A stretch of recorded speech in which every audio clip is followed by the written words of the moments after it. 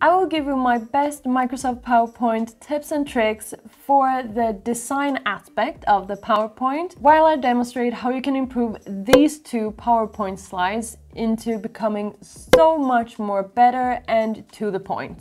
So here are the two PowerPoint slides that we will be improving today. The first one is some kind of purpose slide that a company could have that are based on the three different aspects of we are strong, we are sustainable, and we are developing. I've just made these ones up, as you can see. There's just lorem ipsum text, so you're gonna have to live with that. And then there's another slide with just a bunch of text about future trends and then also offerings that this company has.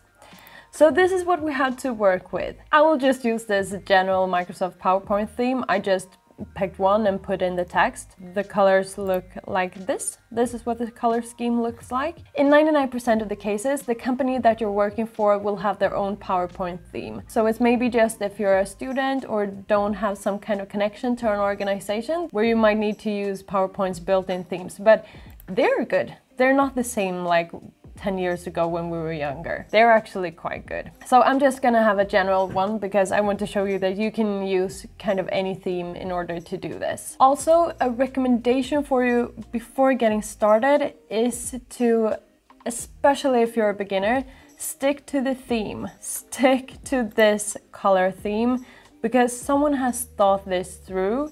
So there's no need to reinvent the wheel again. Use these colors that are simply available. Also, something that is a really good thing to know is that most PowerPoints have these grid lines. Okay, so this one didn't have it. I will insert a picture of a PowerPoint with grid lines, but it basically shows where you should put content so that you don't put content too far out to the edges, if we don't want to, of course. But any text should stay within those borders. Also, another thing before we get started, don't play around too much with transitions and animations. Just focus on making the PowerPoint look good. Just keep it simple. Have the transition like regular, none, or fade. And that's all you need to do. Okay, so for the first slide here, the first thing I'm thinking about is that we need to have a better headline. Our purpose, sure, it's informative, but I would recommend to always have some kind of power statement as your headline. So let's say this company has their overarching vision is that we are the future. See, that's so much cooler than just our purpose. If you're being clear enough, people will understand that this is your purpose anyways. And this slide is not looking that bad actually, but we can improve it even further. And the first thing I would do is that since we have this divided into these three beautiful columns, basically, we can add pictures into these. So you can do that either from PowerPoint's own picture, stock images. So you can just search for strong, and then you can find these rocks. Could be a good picture. So let's say we pick the rocks for we are strong. There are also some really good websites that you can use. So I usually use Pexels a lot. So there you can also search for stock photos that are free to use that you can just download and use for yourself. So I'll just pick sustainability and I'll just do the same thing for development.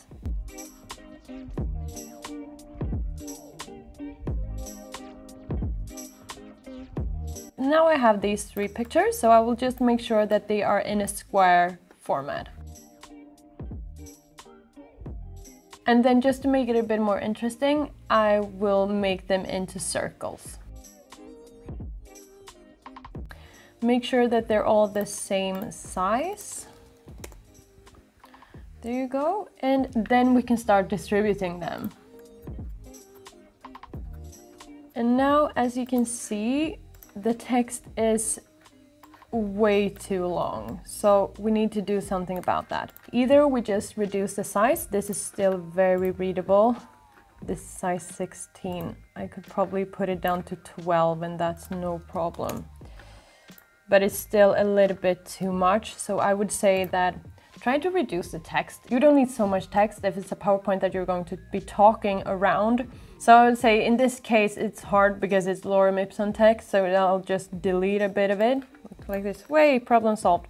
But I would do this 14, I think. But in a regular PowerPoint, you can just shorten the text, summarize it. I know for most texts in PowerPoint, you can reduce it a lot without affecting the meaning of the text. So we'll just delete this, and this one I guess is good. And then we'll make sure that they are the same size, these texts. And then I think we'll just put this text in the middle so that it's centered for the picture. No, you know what? We're gonna do all of this centered like this. And then make sure that they're in the middle of the picture. Okay, so we have we're strong, we're sustainable, we're developing. So this is already looking so much better, but I think there's still something we can do to improve it. And that is just a simple tip that I learned from one of my colleagues, is to just put objects on top of each other, which is really silly, but it works so well. So let's just do a square, and we'll do it from left to right. No outline, I think. And then move it to the back. Look, so much better already. It's so incredibly awesome. This brown probably looks best, I think. So here you go. This is a really good first slide. Like, it's super simple and it looks so much better than the last one. And as I said, try to use colors from the PowerPoint design theme. So this picture is probably not the best because look at these colors. Let's see if we can change it a bit to make it look better. Nope. Let me find another picture. Okay, see, that's so much better already. Always make sure that the text is simple to read. This one is really simple. There's space in between them. The headlines are bold. This text is big enough to be able to read, and the contrast to the background is good. Black on white is super simple to read. So I would say this is a really good, okay PowerPoint slide, and it took us like, what, a couple of minutes to do. So it's very simple. Okay, so for this next one, the first problem I see is that this headline was not bolded like in this one. And I think the bold headline looked better. And the first problem I see here is that it's just too much text. If you're just using one of PowerPoint's built-in slides like this, title and content, and just fill it up with text, I would say that you're not trying hard enough. You can always improve this in some kind of way by just removing all of this text. And then I would say that the second problem of this slide is that we have two different messages. So first we're talking about future trends, this text, and then we're talking about 4 offerings that this company have. And I would say split them. So move this into a new slide just to make sure that we know what we're talking about, offerings. And then this is about the trends. So you should always try to only have one message per slide, so that it's really simple to understand what the slide is about. Do more slides instead. There's no problem in having a lot of slides if they are simple and easy and understandable. So let's just come up with a good title for this. This is about trends. So something like this. Okay, so it was a bit long. I will try to reduce it a bit. Try to always have the headline maximum 2 lines. Okay, so it's a little bit shorter now. It's not the best headline ever, but you get the point of it at least. Okay, so we have 3 different trends. And I would say trends are something about the future that is impacting you, and they're sustainability, digitalization, and globalization. So I would like to find one picture that will represent all of these in some kind of way and put it into this PowerPoint. Okay, so I came up with this one. It fits the theme and it's kind of like the dots that are connecting the trends to your business. So I think I'll go with the same theme, like having some kind of a round image, because we started with that. And it's really good to pick up the same theme over and over in the PowerPoint again. So for example, in this slide, we did bold headlines, we did images, we did flat, like we could do dotted lines or we could do shadowed objects, but everything was flat and we didn't have any kind of outlines. So I think we will continue with those kind of themes. I want to make all of these 3 connected to this left one. I will make them 3 different boxes actually. So what you need to do is to make sure that you have enough space in between all of these and that none of them goes outside of the PowerPoint. And make sure that they're all left so that they're synced with each other and aligned. So then we could probably do something like this again. I'll remove this information because it was in the headline. So let's say this text is just about sustainability, this is about digitalization. Add a bit of space. And then I'll just do this for both of these. Okay, so now we have these 3. Let's put it up a bit so that it's centered good on the slide. And then I want to make something cool that connects them to this one. So let's do circles again. I will make these into different colors based on this color spectrum. So see, this gets too tight with this picture, so we'll just move it a bit. Yeah, that totally works. And then I would like to do a line in the same style.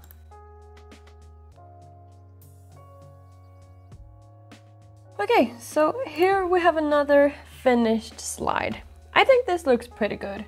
This slide, I think you could also do a lot more text and make the text smaller also. So I kept going with the circle theme. I did a couple of more circles to connect these to the image. I think it looks cool.